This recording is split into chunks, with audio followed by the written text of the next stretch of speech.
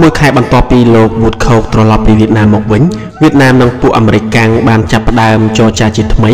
នៅទីក្រុងប៉ារីសលើកនេះរង្វង់នៃបញ្ហាផ្សេងដែលលើកយកមកជជែកពិភាក្សាដោយសត្រូវទាំងពីរគឺមានលក្ខណៈទូលំទូលាយជាងមុនច្រើនការចរចាក៏រួមបញ្ចូលបញ្ហាធ្វើឲ្យមានប្រក្រតីភាពដែរខែឧសភាជាខែដែលអ្វីមានលក្ខណៈអធិកអធមហើយទស្សនវិស័យអំពីជោគជ័យក៏គួរជាទីសង្ឃឹមបំផុតទោះបីជាមានរបាំងពាណិជ្ជកម្មដែលនៅជាធរមានក៏ដោយក៏រដ្ឋាភិបាលលោក Carter បានអនុញ្ញាតឲ្យដឹកជំនួយមនុស្សធម៌មួយជាឯកជនទៅប្រទេសវៀតណាមដែលមានតម្លៃជាទឹកប្រាក់$5 លាននៅខែមករាដោយប្រកាន់គំនិតផ្ទុយពីនយោបាយរបស់រដ្ឋាភិបាលFordលោក Carter បានមិនជំទាស់នឹងការផ្ដល់ប្រាក់កម្ចីមួយដោយអង្គការសហប្រជាជាតិនៅខែមករាដោយប្រកាន់គំនិតផ្ទុយពីនយោបាយរបស់រដ្ឋាភិបាលFordលោក Carter មិនបានជំទាស់នឹងការផ្ដល់ប្រាក់កម្ចីមួយដោយអង្គការសហប្រជាជាតិដើម្បីធ្វើហិរញ្ញប្បទានដល់គម្រោងបដិវត្តន៍មួយឡើយ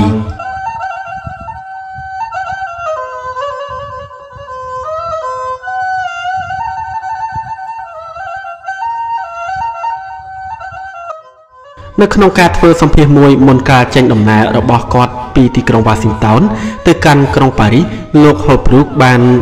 ពុំបានបដិសេធថាសហរដ្ឋអាមេរិកបានផ្ដល់ដោយមិនចំពោះនៅជំនួយមួយដល់ប្រទេសវៀតណាមឡើយបណ្ដាទស្សនកិច្ចនៅទីក្រុងហាណូយនៃអ្នកតំណាងអង្គការមូលនិធិរូបិយវត្ថុអន្តរជាតិ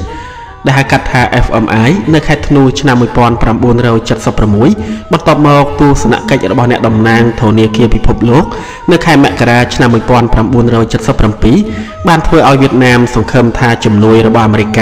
នឹងឆ្លងកាត់តាមស្ថាប័នទាំងពីរនេះដែលត្រួតត្រាយ៉ាងដិតដល់ដោយសហរដ្ឋអាមេរិក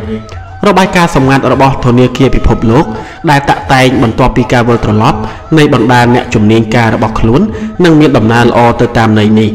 ដោយលើកសរសើរពីការខំប្រឹងប្រែងរបស់រដ្ឋាភិបាលវៀតណាមដើម្បីបើកឲ្យប្រើប្រាស់នៅប្រភពធនធានធម្មជាតិនិងទាញយកផលលាភប្រយោជន៍ពីសក្តានុពលដ៏ទូលំទូលាយរបស់ខ្លួន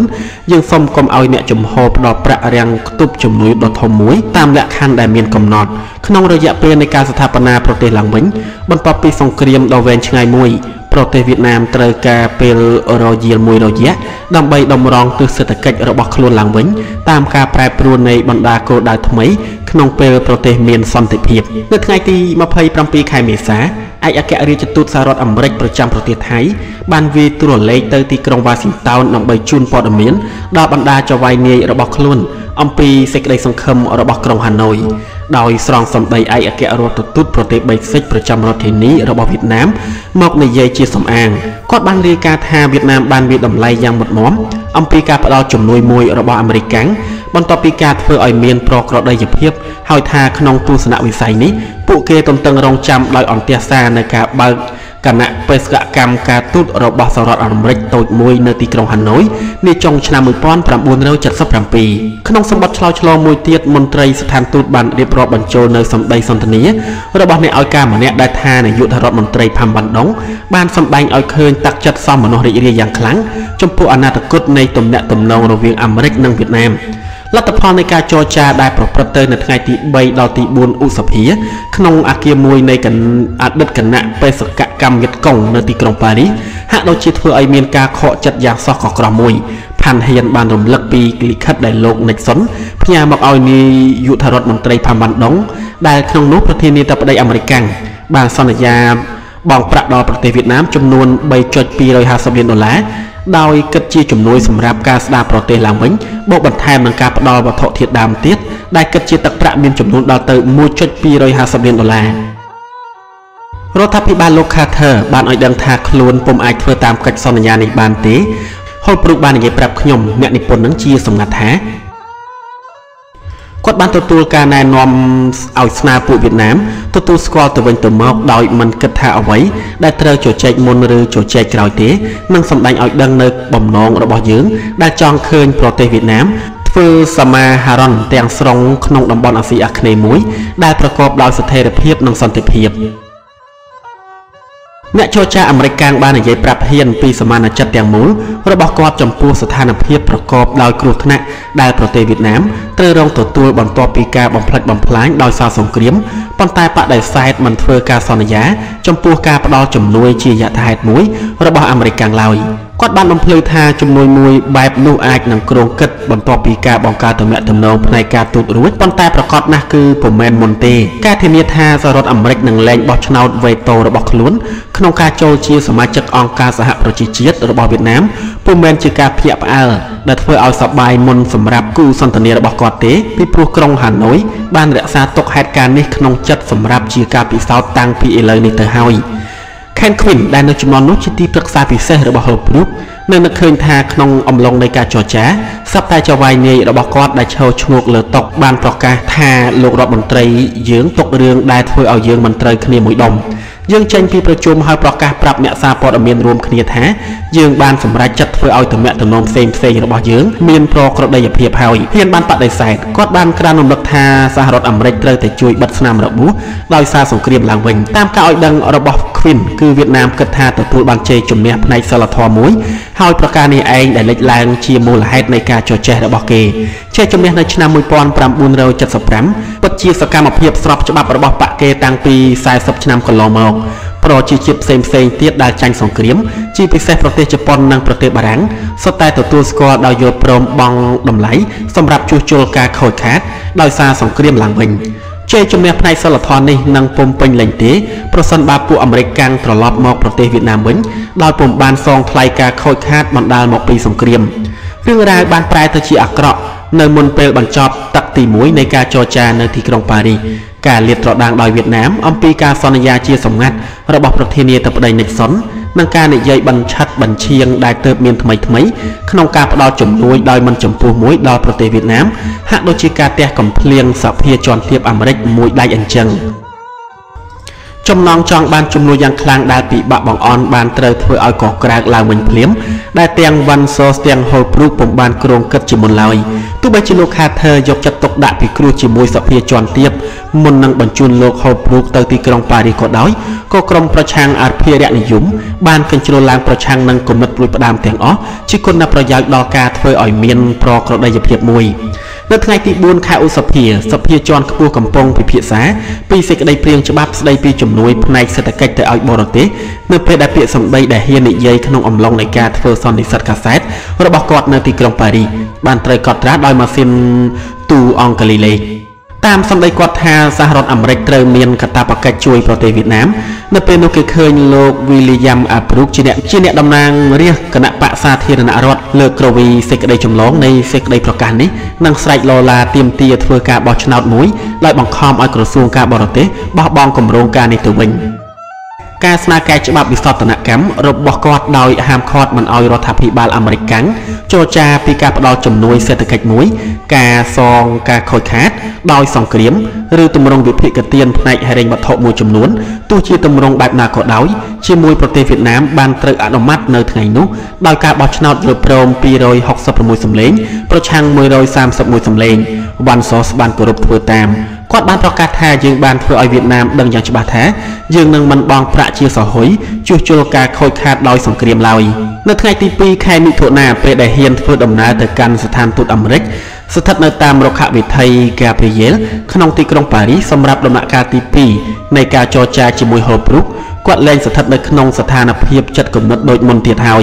ប្រកាសណាស់នេះជាលើកដំបូងហើយដែលមេដឹកនាំក្រុងហាណូយម្នាក់ត្រូវបាត់ឲ្យចូលទៅក្នុងស្ថានទូតអាមេរិកកាំងមួយប៉ុន្តែវៀតណាមបានវិនិច្ឆ័យពីការលួងចិត្តនេះរៀងស្ដួយស្ដាងបន្តិច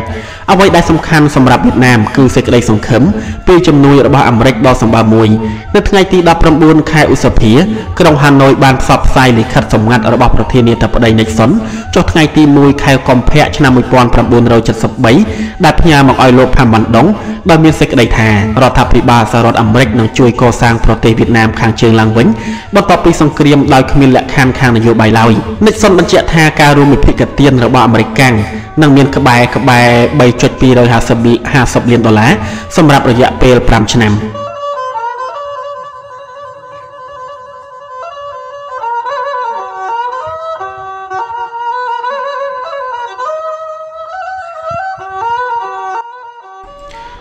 ប៉ុន្តែក្នុងពេលថ្មីនេះអ្នកដែលធ្វើបាតកម្មនៅមុខមន្ទីរបញ្ចកោណដើម្បីទាមទារសន្តិភាពលែងមាននៅទីនោះទៀតហើយឥឡូវនេះគឺជារឿងតម្រូវឲ្យផ្ដល់ជំនួយមួយសម្រាប់ប្រទេសវៀតណាមទៅវិញអាក្រក់ជាងនេះទៅទៀតការកាន់កាប់ភាគខាងត្បូងដោយកម្លាំងទ័ពការជន់ជោរនៃវងជនភៀសខ្លួនដែលកំពុងរត់ចេញពីប្រទេសនិងព័ត៌មានផ្សេងតាក់ទងនឹងការចាប់អ្នកនយោបាយប្រឆាំងរាប់ពាន់នាក់ដាក់ឃុំឃាំងបានធ្វើឲ្យសភាជាន់ទាបអន់ចិត្តការសន្យាសម្ងាត់របស់ប្រធានាធិបតីបាត់គេឈ្មោះម្នាក់ដែលធ្វើឡើងមុនការដួលរលំនៃក្រុងព្រៃនគរគឺគ្មានតម្លៃនិងមិនបានការនៅពេលដែលហូបព្រូកចូលតុអង្គុយទល់មុខផានហ៊ានរំដៅនៃការសង្ស័យមួយដែលមើលមិនឃើញនិងគំនុំមានសភាពទៅជាក្រហមយ៉ាងខ្លាំងលោក Frank Sivot ទទួលបន្ទុកបញ្ហាទាហានបាត់ខ្លួននៅក្រសួងការបរទេសអាមេរិកហើយដែលត្រូវអញ្ជើញទៅចូលរួមក្នុងការចរចា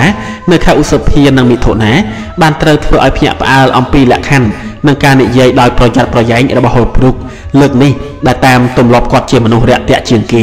Sivot និយាយថាខ្ញុំដណ្ដឹងសួរក្នុងចិត្តថាតើឌិកនេះមានន័យថាជាពាក្យហៅក្រៅរបស់ហូបព្រូកបានទទួលសេចក្តីបង្គាប់យ៉ាងម៉ឺងម៉ាត់ពីរឿងនេះមែនឬ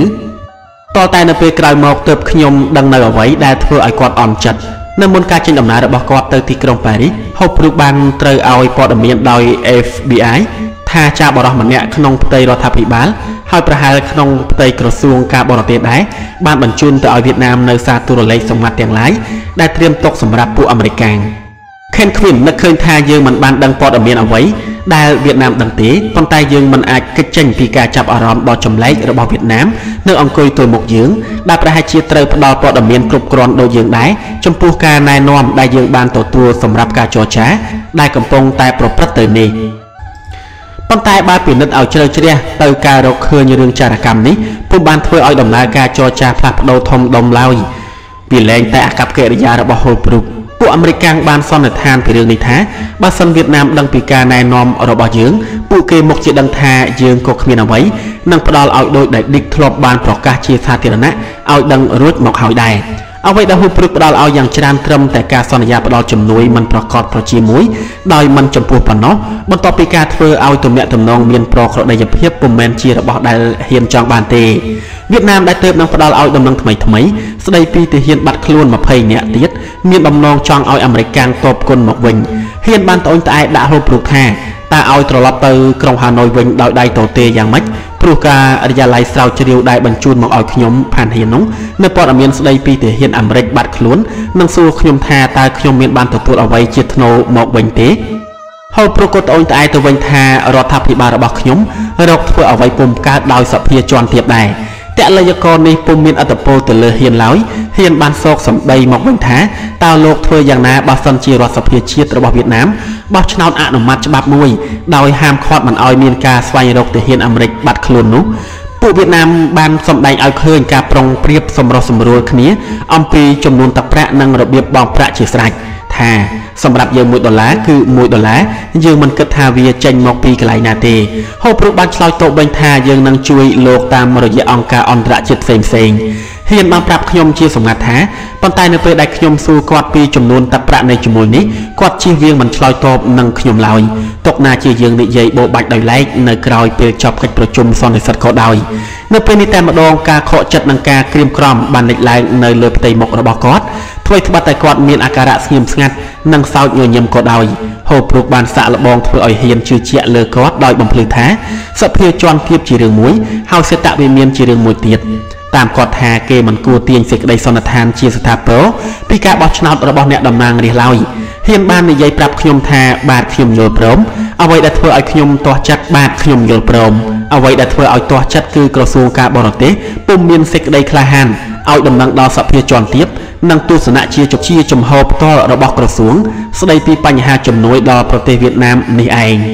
បរាជ័យនេះរួមទាំងការរំជើបរំជួលដែលផុសផុលឡើងក្នុងជួរពួកអភិរក្សនិយមផងគឺជាសញ្ញាឲ្យដឹងពីទីបញ្ចប់នៃគំនិតដោយផ្ដាល់នយោបាយការបរទេសជាលើកដំបូងរបស់ប្រធានាធិបតី Carter តាមការពិតប៊ូតខូកបានទទួលស្គាល់រឿងនេះក្រោយមកថារដ្ឋាភិបាលពុំបានវាស់ស្ទង់ទំហំនៃការប្រឆាំងជំទាស់របស់ពួកមេខ្លោងនៃសភាជាន់ទាបនៃបណ្ដាមជ្ឈដ្ឋានអ្នកស្នេហាសេរីភាពអំពីការផ្ដល់ជំនួយមួយទៅឲ្យប្រទេសវៀតណាមឡើយនៅខែមិថុនារដ្ឋសភាជាតិបានអនុម័តដោយសម្លេងលើសលប់នៅវិសោធនកម្មក គម្រោងច្បាប់មួយស្ដីពីការផ្ដល់ជំនួយផ្នែកសេដ្ឋកិច្ចទៅឲ្យបរទេសអត្ថបទច្បាប់នេះដែលបង្ហាញជូនដោយលោក Lester Wall អ្នកតំណាងរាស្ត្រខាងគណៈបកប្រជាធិបតេយ្យបានបដិសេធដោយជាក់លាក់មិនទទួលដឹងឮនៅពាក្យសម្ដីរបស់ប្រធានាធិបតី Nixon ថាទឹកប្រាក់ចំនួន $3.250 លានដែលសន្យាផ្ដល់ឲ្យវៀតណាមនឹងមិនត្រូវផ្ដល់ឲ្យទេពេលបានធ្វើការពិភាក្សាលោកប្រធានាធិបតី Carter បានបញ្ជូនលិខិតមួយទៅឲ្យប្រធានសភាដើម្បីសុំឲ្យគាត់ធ្វើយ៉ាងណាកុំឲ្យសេរីភាពដែលបណ្ដាធនាគារអន្តរជាតិមានក្នុងការផ្ដល់ទឹកប្រាក់កម្ចីត្រូវកម្រិតកំណត់ដោយការធ្វើវិសោធនកម្មសេចក្តីស្នើកែច្បាប់មួយនោះប៉ុន្តែជាការអត់នៅប្រយោជន៍ដោយមិនរវល់នឹងអនុសាសន៍របស់ប្រធានាធិបតីអ្នកតំណាងរាស្ត្របានអនុម័តវិសោធនកម្មច្បាប់មួយដោយសម្លេងភាគច្រើនលើសលប់ហាម5មិនឲ្យមូលធនរបស់អាមេរិកឆ្លងកាត់ដោយផ្ទាល់ឬដោយប្រយោលព្រំដែនប្រទេសវៀតណាមក៏ដោយព្រំដែនប្រទេសកម្ពុជាឡាវនិងប្រទេសហូកុងដែរ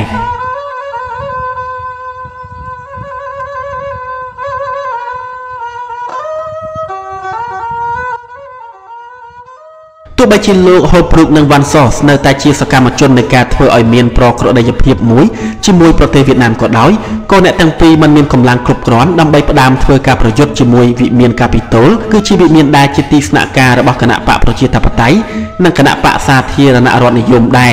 រួមទាំងការផ្ដល់ជំនួយមួយត្រឹមតែមនុស្សធម៌ក៏មិនបានផងដោយលែងភ័យខ្លាចអ្វីទាំងអស់នៅខែសីហាលោក Carter បានចុះហត្ថលេខាជាមួយប្រទេសប៉ាណាម៉ានៅសន្ធិសញ្ញាដ៏ចម្រូងចម្រាសមួយស្ដីពីបញ្ហាព្រែកជីកប៉ាណាម៉ាហេតុអ្វីបានជាគាត់ប្រថុយគ្រោះថ្នាក់ដោយយកអ្នកខ្លះដែលមានភក្តីភាពចំពោះសន្ធិសញ្ញាជាសត្រូវទៅវិញហើយប្រកាន់ជំហរមួយអំពីបញ្ហាវៀតណាមដែលមិនជាទីពេញចិត្តរបស់ប្រជាពលរដ្ឋភ្លាមៗបែបនេះទោះជាលោក Holbrook និងអេគីបរបស់គាត់បានជួបផានហ៊ានជាថ្មីនៅថ្ងៃទី19ខែធ្នូឆ្នាំ1977ក្តីសេចក្តីសង្ឃឹមក្នុងការធ្វើឲ្យមានប្រក្រតីភាពនៅតែធ្វើឲ្យខ្វល់គំនិតដដែលកិច្ចការរបស់ចាបរោះវៀតណាមក៏មានចំណែកក្នុងរឿងនេះដែរដោយពិតចាប់ពីមានដំណឹងសម្ងាត់មួយដែលផ្ដល់ដោយ Queen ក្នុងអំឡុងសារៈរដូវក្រុម FBI បានរកឃើញអត្តសញ្ញាណមន្ត្រីរដ្ឋការអាមេរិក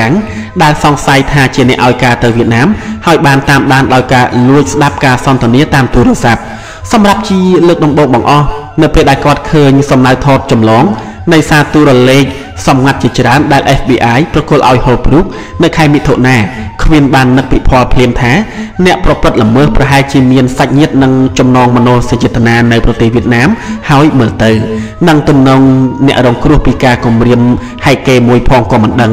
គាត់គិតទៅដល់លោក Ronald Humphrey ដែលជានាយកចិត្តម្នាក់នៅមជ្ឈមណ្ឌលប្រតិបត្តិការនៃទីភ្នាក់ងារព័ត៌មានសហរដ្ឋអាមេរិក United States Information Agency ដែលមកជួបគាត់នៅខែមិនិនាដើម្បីស្នើឲ្យគាត់ជួយធ្វើឲ្យមិត្តនារីរបស់គាត់នៅប្រទេសវៀតណាមបានចាក់ចេញពីប្រទេសនេះនៅពេលនោះគ្មានបានត្រៀមខ្លួនចេញដំណើរទៅក្រុងហាណូយជាមួយនឹងវូដខូកដែរខុសប្លែកពីវូដខូកដែលនិយាយប្រាប់វៀតណាមដោយផ្ទាល់ពីបញ្ហាគូដណ្ដឹងរបស់វីរៈស្នេហ៍ឯក Matter គ្មានបានទៅជួបមន្ត្រីស្ថានទូតស៊ុយអែតដើម្បីឲ្យជួយជំរុញសំណុំឯកសារអន្តរប្រវេសន៍របស់មិត្តស្រី Humphrey ជឿនទៅមុខការតាមឃ្លាំមើលដែលបំពេញដោយ FBI បានទទួលផ្លែផ្កា Humphrey ដែលមិនដឹងគេតាមដានបានទៅជួប Queen ម្ដងម្កាលដើម្បីនិយាយពីរឿងក្មេងស្រីប្រាប់គាត់និងស៊ើបសួរពីវឌ្ឍនភាពនៃការធ្វើឲ្យមានប្រក្រតីភាពជាមួយប្រទេសវៀតណាម Queen បានដំណើរថានៅពេលនោះខ្ញុំពិបាកអត់ទ្រាំធ្វើហាក់ដូចជាឥតមានរឿងហេតុអ្វីកើតឡើងណា Humphrey ដែលឥតសង្ស័យអ្វីតតែសោះបានបន្តចម្លងឡើងវិញនៅសារទូរលេខសម្ងាត់ទាំងអស់របស់ក្រសួងការបរទេសដែលធ្លាក់ក្នុងដៃគាត់មុននឹងប្រគល់ទៅឲ្យ David ទ្រឿងជាយុទ្ធកជនសន្តិភាពនិយមម្នាក់និងជាកូនប្រុសរបស់អតីតបេក្ខជនប្រធានាធិបតីត្រាញ់ឌីងស៊ូដែលពេលនោះត្រូវចាប់ដាក់គុកទៅហើយទូនាទីរបស់គាត់គឺបញ្ជូនឯកសារទាំងនេះឲ្យទៅដល់គណៈប្រតិភូរបស់វៀតណាមនៅអង្គការសហប្រជាជាតិឬស្ថានទូតវៀតណាមនៅទីក្រុងប៉ារីសទីបំផុតនៅខែធ្នូឆ្នាំ1977វៀតណាមបានលះបង់គំនិតមិនទទួលប្រាក់កាសណាមួយពីពួកអាមេរិកកាំងឡើយមុនការធ្វើទំនាក់ទំនងការទូតមានប្រក្រតីភាពឡើងវិញ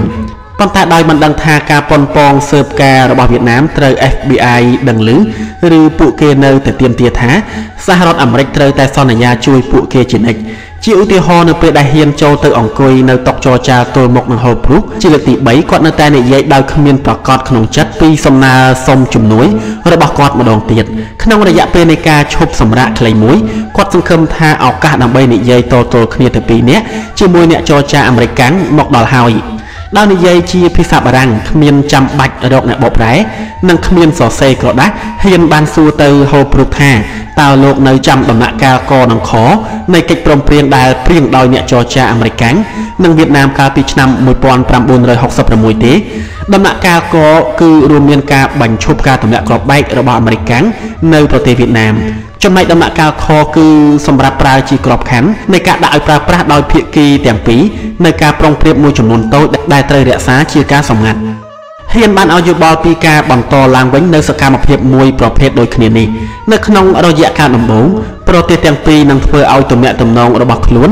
មានប្រក្រតីភាពឡើងវិញហើយក្នុងរយៈកាលទី2គឺបន្ទាប់ពីការធ្វើឲ្យមានប្រក្រតីភាពសហរដ្ឋអាមេរិកនឹងប្រកាសជាឯកតោភាគីនៅការផ្តល់ជំនួយមួយជាទម្រង់អ្វីក៏ដោយទៅឲ្យប្រទេសវៀតណាមប្រាថ្នាថាពួកអាមេរិកត្រូវប្រកាន់ការសន្យាមួយតាមរបៀបក្រៅផ្លូវការចំពោះរឿងនេះនៅដំណាក់កាលខហ៊ានបានអង្វរកថាគ្រាន់តែខ្សឹបដាក់ត្រចៀកខ្ញុំពីទូរលេខដែលលោកស្នើជូនគឺបានហើយហូបព្រុកនឹកឃើញឆ្លើយតបថាខ្ញុំសោកស្ដាយណាស់ខ្ញុំពុំត្រូវបានអនុញ្ញាតឲ្យធ្វើដូច្នេះឡើយគាត់ក៏ច្រានចោលពីការឲ្យដករបាំងផ្នែកពាណិជ្ជកម្មដែលនឹងរួមបង្កជាជំហានដំបូងមួយឆ្ពោះទៅរកការធ្វើឲ្យមានប្រក្រតីភាពឡើងវិញដែរក្រុងហាណូយដែលទើបនឹងចេញផ្សាយជាសាធារណៈនៅច្បាប់វិនិយោគទុនរបស់ខ្លួនគ្មានចង់បានអ្វីក្រៅពីបញ្ចូលបណ្ដាក្រុមហ៊ុនរបស់អាមេរិកក្នុងការអភិវឌ្ឍផ្នែកសេដ្ឋកិច្ចរបស់ប្រទេសឡើយតាមមន្ត្រីផ្លូវការអាមេរិកម្នាក់ដែលចូលរួមក្នុងសម័យប្រជុំថាវៀតណាមហាក់ដូចជាភ្ញាក់ផ្អើលនៅពេលដែលហូបព្រូកឆ្លើយតបទៅគេវិញថាมันអាចទៅរួចទេ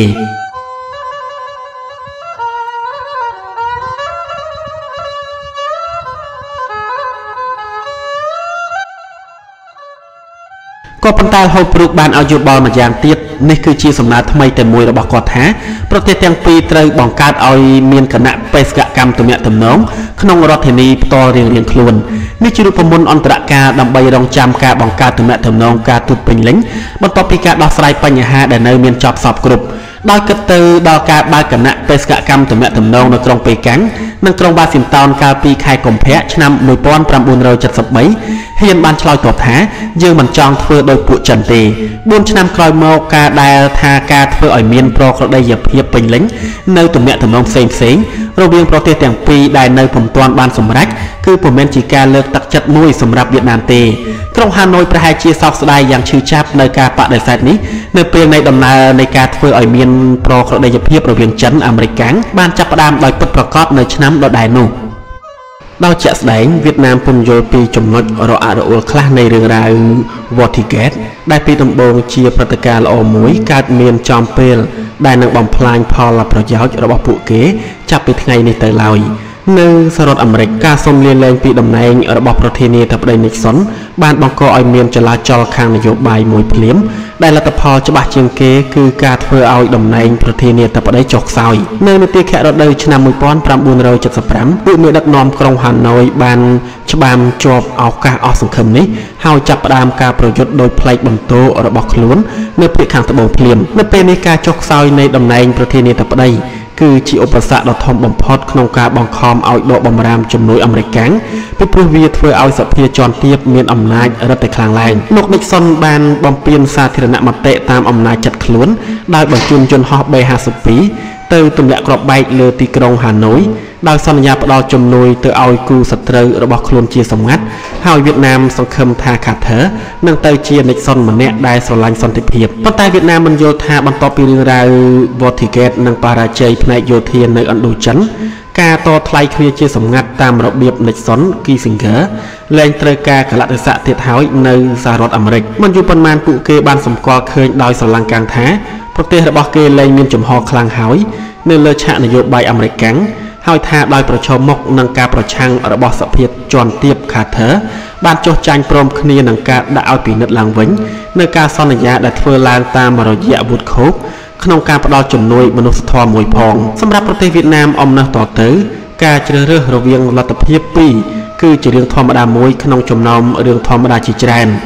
ឬមួយបោះបង់គំនិតលែងបង្ខំឲ្យគេធ្វើតាមលក្ខខណ្ឌរបស់ខ្លួនឬលះបង់ចោលសេចក្តីសង្ឃឹមទាំងអស់ដើម្បីទាញគុណប្រយោជន៍ពីប្រាក់ដុល្លារ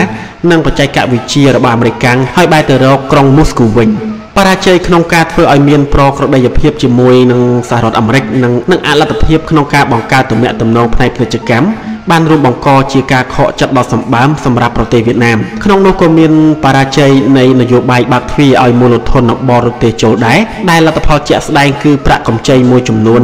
$35 លានពីអង្គការមូលនិធិរូបិយវត្ថុអន្តរជាតិនិងប្រាក់កម្ចីមួយចំនួន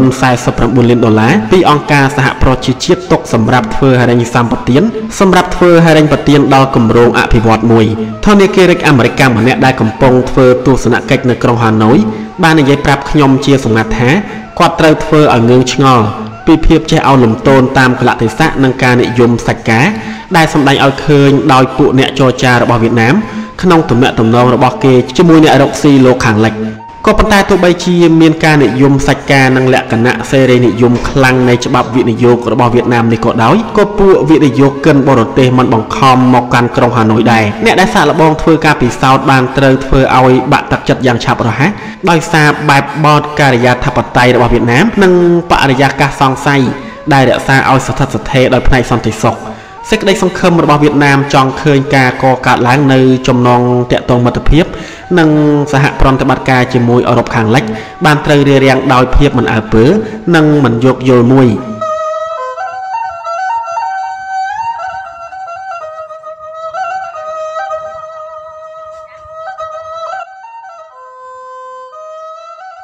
ដើម្បីបង្ហាញឲ្យឃើញច្បាស់នៅឆន្ទៈរបស់ប្រទេសខ្លួនក្នុងការបើកទ្វារឆ្ពោះទៅរកបច្ចឹមប្រទេសនាយករដ្ឋមន្ត្រីវៀតណាមបានជ្រើសរើសប្រទេសបារាំងសម្រាប់ដំណើរជាលើកដំបូងរបស់គាត់ទៅបរទេសនៅក្រៅពេលបញ្ចប់មហាសន្និបាតបកគាត់ចង់បញ្ចូលរដ្ឋធានីផ្សេងៗទៀតនៅអឺរ៉ុបខាងលិចក្នុងដំណើរគោចររបស់គាត់ជុំវិញទ្វីបនោះដែរដើម្បីបង្កើនថែមទៀតនៅសារៈសំខាន់នៃសុឆន្ទៈរបស់គាត់ប៉ុន្តែដោយខ្លាចក្រែងមានការជំទាស់ខាងក្នុងប្រទេសនិងដោយចង់ទុកឲ្យអាមេរិកជាអ្នកផ្ដួចផ្ដើមគំនិតភាគច្រើននៃបណ្ដាប្រទេសនៅអឺរ៉ុបខាងលិចលើកលែងតែប្រទេសដាណឺម៉ាក ណ័រវេសនិងហ្វាំងឡង់បានបដិសេធដោយគូសមមិនទទួលស្វាគមន៍ដង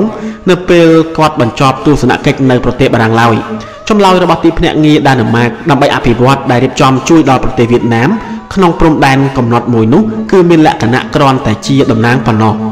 ដំណើរជាប្រវត្តិសាស្ត្ររបស់ដងទៅកាន់ប្រទេសបារាំងក៏ត្រូវកត់សម្គាល់ដោយនិមិត្តរូបផ្សេងៗនិងដោយការជួបគ្នាជាថ្មីដ៏រំជួលចិត្តជាងដោយការសន្យាផ្ដល់ហិរញ្ញវត្ថុជាក់លាក់លោកប្រធានាធិបតី Valéry Giscard d'Estaing បានរៀបចំជូនអតីតអ្នកបដិវត្តនៅពិធីបដិសណ្ឋារកិច្ចដ៏រុងរឿងមួយនៅវិមានអេលីសេ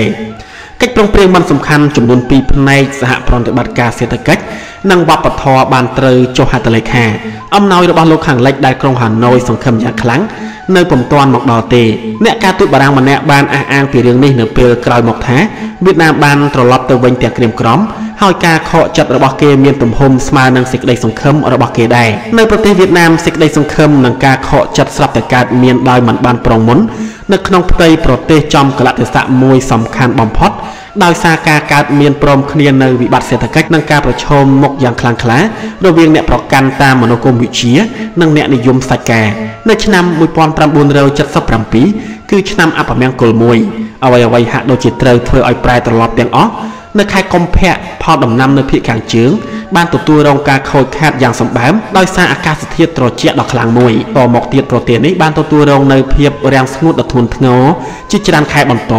ដោយគ្រោះទឹកចំនួនមួយដែលបណ្ដាលឲ្យមានការវិនាសដ៏ធំហើយនៅទីបំផុតការខ្វះស្បៀងអាហារដ៏សម្បើមមួយនៅខែមីនាឆ្នាំដដែលប្រទេសវៀតណាមបានស្នើសុំជំនួយពីអង្គការសហប្រជាជាតិនិងបណ្ដាប្រទេសជាមិត្តប៉ុន្តែមិនសូវជាបានជោគជ័យធំដុំឡើយចំណែកផ្នែកឧស្សាហកម្មរបស់ខ្លួនក៏បានរងទទួលការខ្វះខាតប្រេងឥន្ធនៈនិងគ្រឿងបន្លាស់ផងដែរ គេប្រហែលជានៅតែមិនដឹងពីភាគល្អិតល្អន់នៃការជជែកពិភាក្សារបស់ការិយាល័យនយោបាយនៃគណៈបកកុម្មុយនីសវៀតណាមតាក់ទងទៅនឹងការសម្រេចសំខាន់ខាងផ្នែកនយោបាយក្រៅប្រទេសនិងក្នុងប្រទេសផងទេប៉ុន្តែនៅទីក្រុងហាណូយអ្នកសង្កេតការណ៍ដែលយកចិត្តទុកដាក់ខ្លាំងជាងគេមិនភ្លេចនឹងធ្វើឲ្យលេចឡើងនៅសញ្ញានៃការបែកបាក់គ្នាក្នុងផ្ទៃនៃក្រុមមេដឹកនាំឡើយប្រកាសឲ្យគណៈបកកុម្មុយនីសវៀតណាមត្រូវបែកបាក់ជាពីរការពិភាក្សាខាងនយោបាយបានប្រព្រឹត្តទៅយ៉ាងវក់វីរវាងអ្នកដែលដើរតាមគូប្រជែងទាំងសងខាងអ្នកនិយមកណ្ដាលដែលមាននាយករដ្ឋមន្ត្រីផាម៉ាន់ដុងជាមេខ្លោងបានឧទ្ទិសសរពីការធ្វើសហប្រតិបត្តិការដ៏ជិតស្និទ្ធមួយជាមួយបណ្ដាប្រទេសលោកខាងលិចដែលមានឧស្សាហកម្មជឿនលឿននិងការផ្លាស់ទ្រង់ទ្រាយវៀតណាមខាងត្បូងជាលំដាប់លំដោយជាមួយនឹងគោលដៅទាញយកផលប្រយោជន៍ប្រសើរលើសគេពីមូលធននិងភាពប៉ិនប្រសប់ក្នុងការចាត់ការគ្រប់គ្រងកិច្ចការរបស់ប្រទេសទាំងនោះអ្នកផ្សេងទៀតដែលមានគ្រឿងចេញ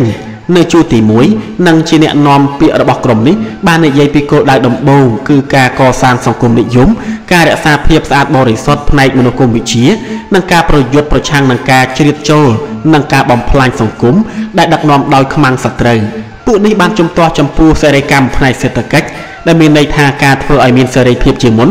និងការបាត់ទ្វារទៅរកបច្ចឹមប្រទេសនិងទិសទានពីភាពយឺតយ៉ាវក្នុងការផ្លាស់ប្ដូរទ្រង់ទ្រាយលទ្ធិសង្គមនិយមនៅភាគខាងត្បូងវៀតណាមដែលទើបរំដោះថ្មី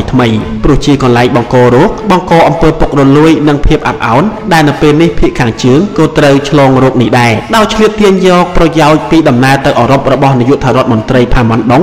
គ្រឿងចេញបានផ្ដើមធ្វើការវាយប្រហារដ៏ខ្លាំងមួយប្រឆាំងនឹងការដឹកនាំប្រកបដោយគ្រោះថ្នាក់នៃជួរអ្នកការិយាល័យធិបតេយ្យនិយមហើយអំពាវនាវឲ្យពង្រឹងវិន័យខ្លាំងថែមទៀតក្នុងចំណោមអង្គការរបស់រដ្ឋាភិបាលប៉ុន្តែពួកក្រុមអ្នកប្រកាន់តឹងបានត្រូវធ្វើឲ្យជឿស៊ុបក្នុងគំនិតថាបច្ចឹមប្រទេសជាសត្រូវនឹងប្រទេសវៀតណាមតាំងពីកំណើតសហរដ្ឋអាមេរិកបានបដិសេធដោយចចេះមិនទទួលស្គាល់ការទទួលខុសត្រូវផ្នែកសិលធម៌របស់ខ្លួនហើយប្រទេសជប៉ុននិងប្រទេសបារាំងក៏មានចំណែកក្នុងករណីមិនថ្លៃថ្នូរមួយនៃប្រាក់បំណុលចាស់និងប្រាក់បដិភាគតិចតួចដែរនៅទីបំផុតរបៀបនិយាយចាក់ដោតក្នុងការសន្ទនាទាំងឡាយរបស់ផាម៉ាន់ដុងនៅទីក្រុងប៉េកាំងនាដើមខែមិថុនាបានបំផ្លាញសេចក្តីសង្ឃឹមផ្សេងៗដែលទុកដាក់ដោយពួកវៀតណាមក្នុងលទ្ធិប្រតិបត្តិនិយមរបស់ពួកមេដឹកនាំចិនថ្មីនិងក្នុងទស្សនវិស័យនៃការធ្វើទំនាក់ទំនងជាមួយក្រុងប៉េកាំងមានសកម្មភាពឡើងវិញអ្នកសង្កេតការណ៍បារាំងម្នាក់នៅទីក្រុងហាណូយបានធ្វើឲ្យគេកត់សម្គាល់ពីរឿងនេះថានៅពាក់កណ្ដាលឆ្នាំ1977ជួរអ្នកនយោបាយថ្មីមួយបានផុសចេញឡើងនៅប្រទេសវៀតណាមការផ្លាស់ប្ដូរបានកើតឡើងនៅក្នុងសភាពស្ងប់ស្ងាត់ដោយសពដងដោយគ្មានការប្រកាសផ្ទាល់គ្នានិងគ្មានការថ្កោលទោសពួកអ្នកចាញ់ជាសាធារណៈឡើយមេគានយោបាយថ្មីបានសម្ដែងចេញតាមរយៈការពង្រឹងនយោបាយផ្ទៃក្នុងមួយបើនិយាយពីនយោបាយក្រៅប្រទេសគឺវាបានឆ្លុះបញ្ចាំងឲ្យឃើញនៅភាពមិនអើពើមួយកាន់តែរីកធំឡើងចំពោះបច្ចឹមប្រទេសនិងការរឹតបន្តឹងចំណងតាក់ទងមួយជាមួយប្លុកសង្គមនិយមក្នុងគ្រប់វិស័យទាំងអស់នៅចុងខែមិថុនាឆ្នាំ1977គណៈកម្មាធិការមជ្ឈិមបកកុម្មុយនីសវៀតណាមដែលចូលរួមប្រជុំពេញអង្គបានអនុម័តកម្មវិធីសមូហភាវូបពាណិជ្ជកម្មដីធ្លីនិងសម្រេចបង្កើនកិច្ចការផ្នែកមនោគមវិជ្ជាឲ្យរឹតតែខ្លាំងឡើងកម្មវិធីនេះបានកំណត់នៅដើមទសវត្សរ៍80ថាជាការបញ្ចប់ទាំងស្រុងនៃការធ្វើឲ្យវិស័យកសិកម្មនៅភាគខាងត្បូងមានលក្ខណៈសង្គមនិយមវិធានការសំខាន់ផ្សេងទៀតនឹងមានតាមក្រោយសម្ដៅធ្វើការលុបបំបាត់ពាណិជ្ជកម្មនិងឧស្សាហកម្មបែបមូលធននិយមការបង្ហើបបន្តិចឲ្យខ្យល់លោកខាងលិចចូលហាក់ដូចជាបិទដោយខ្លួនឯងវិញ